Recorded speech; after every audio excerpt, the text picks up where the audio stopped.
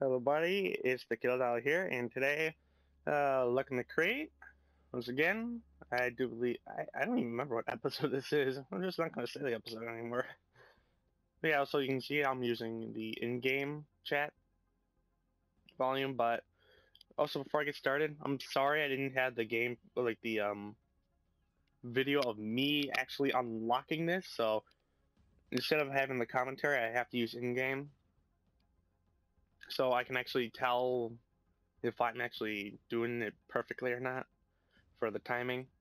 Yeah, but anyway, uh, for the for question for you for this video, what do you guys think of the ways to get the new weapons? I mean, like the pistol, the sword, and the M1 Grand. Oh, and the crossbow. I almost forgot about the crossbow. Yeah, but what do you think about that? Go on the black market, selling your COD points, or you're using up all your crypto keys. What do you guys think of that? You like that idea or no? Or do you like the old-fashioned one with the actually first weapon that ever came to Call of Duty from a DLC was the Peacemaker? What do you guys think about that? But anyway, before we get started, what do you guys think about the Peacekeeper? Well, Peacemaker, whatever the heck it was called back then. I don't remember. It's been like 2 or 3 years since I played Black Ops. Yeah, but anyway. Yeah, I hope you really enjoy what I have here, but also one more thing to point out.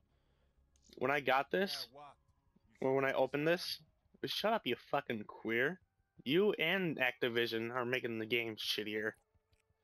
Anyway, this isn't because I got an epic, it's just what I got out of it.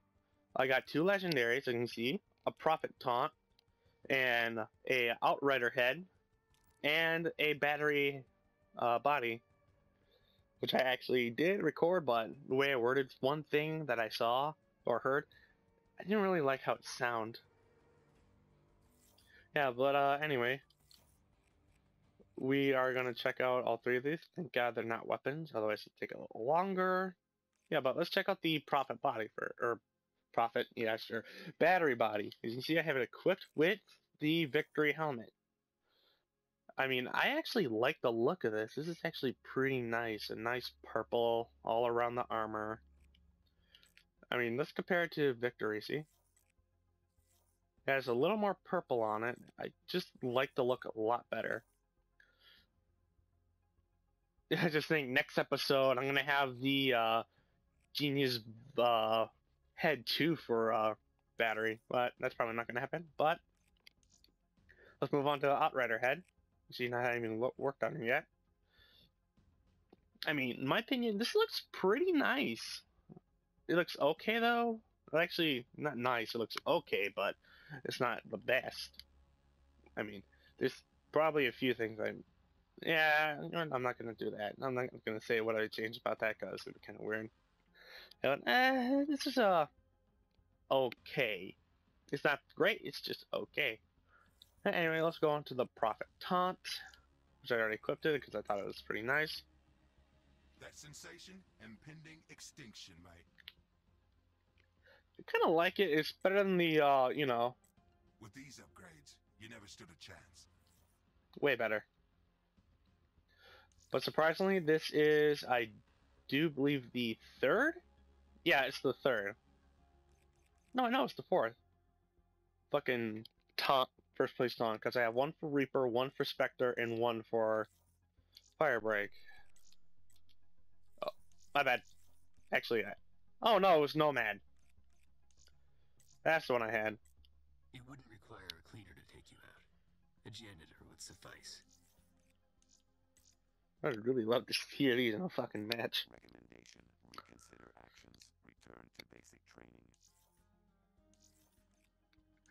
training. This sounds pretty nice. You never stood a damn chance. Anyway, sorry for having that for having you listen to the 3 other ones I have. Before I end this, I got a epic camo for a gun.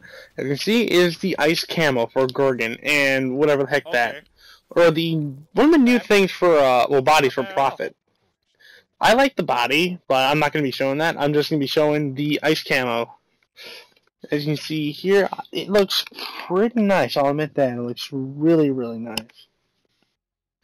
Yeah, well, this is, and also some of you are wondering, no, I don't put the rapid fire mod on Oregon, but anyway. Well, that's the end of this part, and I'll let myself finish off this video.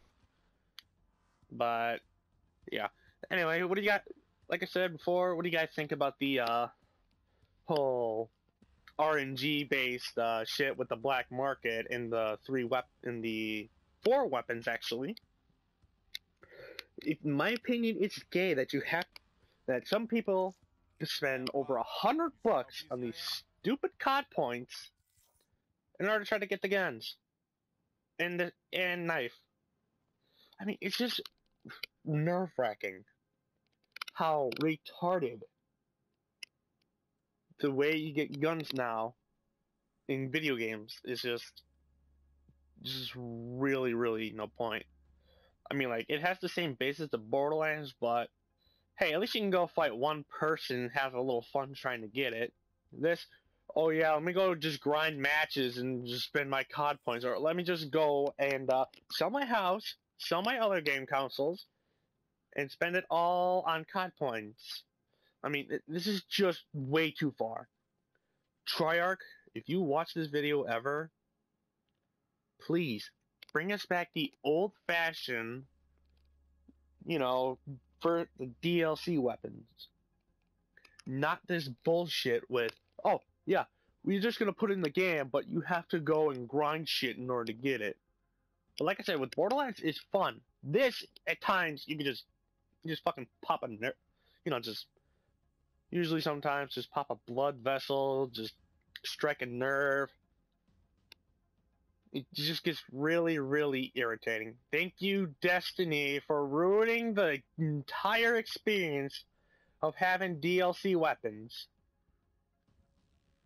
Thank you, Activision, for being such a piece of fucking shit.